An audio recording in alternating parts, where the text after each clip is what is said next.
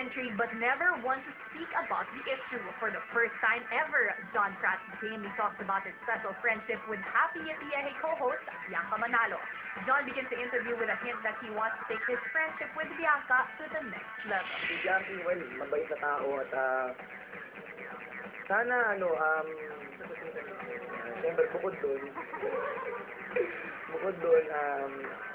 sana doon talaga pupunta to lahat at alam naman niya na nandito naman ako lagi kahit hindi ako nagsasalita madalas. Alam naman niya na nandito ako to support her and to guide her all the time.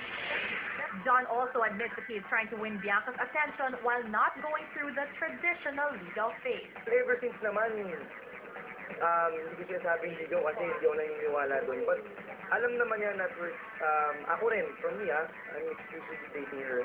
Siya lang at alam naman niya at sinabi ko naman niya na I like her. The actor-host also confirmed reports that he already introduced Bianca to his family. Oo, nakilala niya na. Nakilala na ni Bianca. Ano din? Din lang sa bahay pag magkakilala?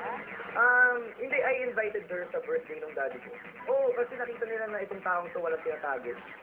Walang magkaibigan talaga sila. Walang tinatago kasi what you see is what you get sa kanya. So yun yung nagustuhan ng mami ko lalo na open ka.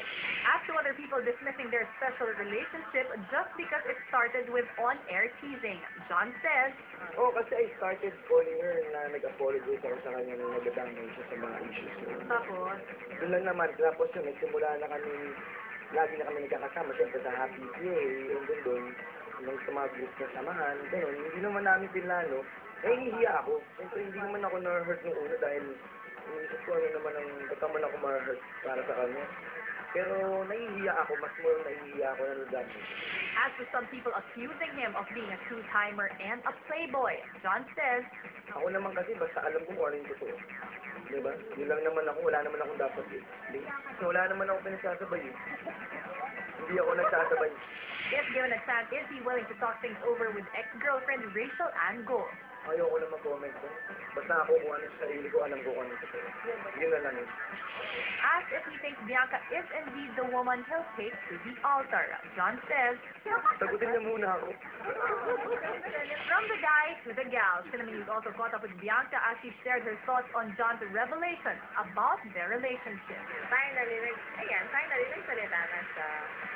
Yun naman yun, kasi ako nga, kami naman, hindi ko naman, di ba matagal ko naman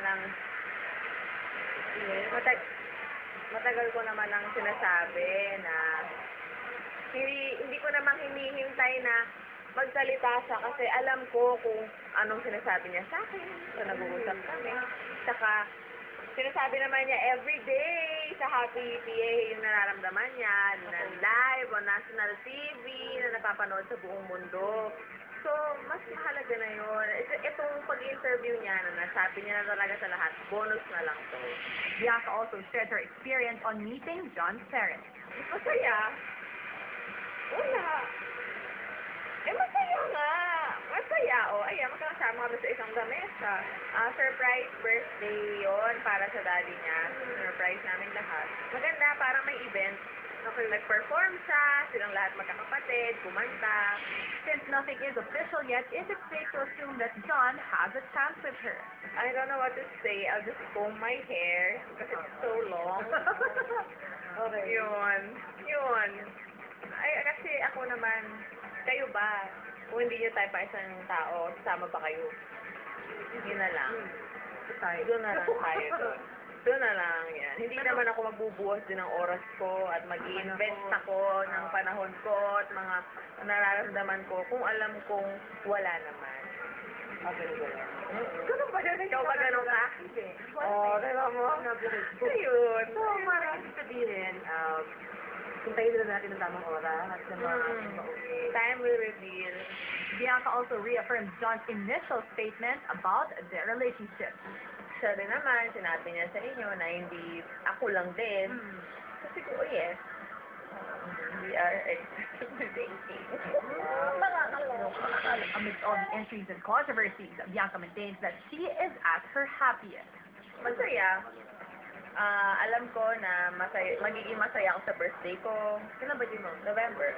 Magiging masaya ako sa Pasko, sa Valentine's. Yun. Very, very, very happy. John Francis, galing na daw. Ito sa rason, ng happiness and sentence. Definitely.